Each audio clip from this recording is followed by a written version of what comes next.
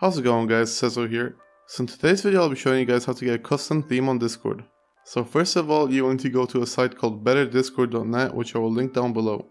Once you're on the site, you'll see a big download button. Click on it, and then you'll be redirected to a GitHub page. Once you scroll down a bit, you will see a bandaged BD Windows.exe file. You want to click on it, and save it. That will download the file. Once you open it, it might say that there is a newer version available, so just click on yes, and that will download the newer version. Click on save, and now you can exit out of this page. Now you want to launch the newly installed bandaged BD installer. Click on install. Now you have to click on install to stable.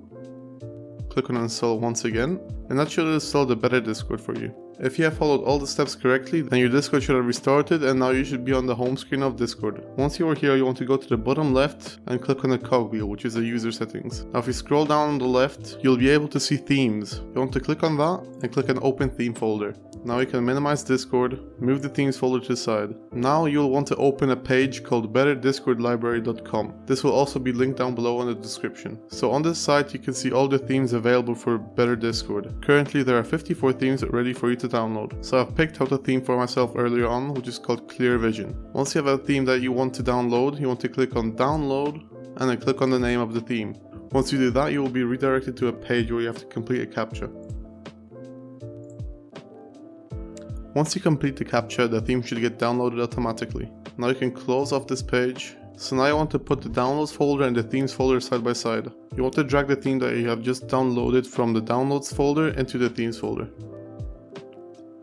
Once you've done that, you can go back to Discord and you'll see that a new theme has appeared. All you have to do now is flip the switch. As you can see now, I have a brand new Discord theme which looks very nice in my opinion. This is what it looks like if you click on someone's name on the side. If you click off.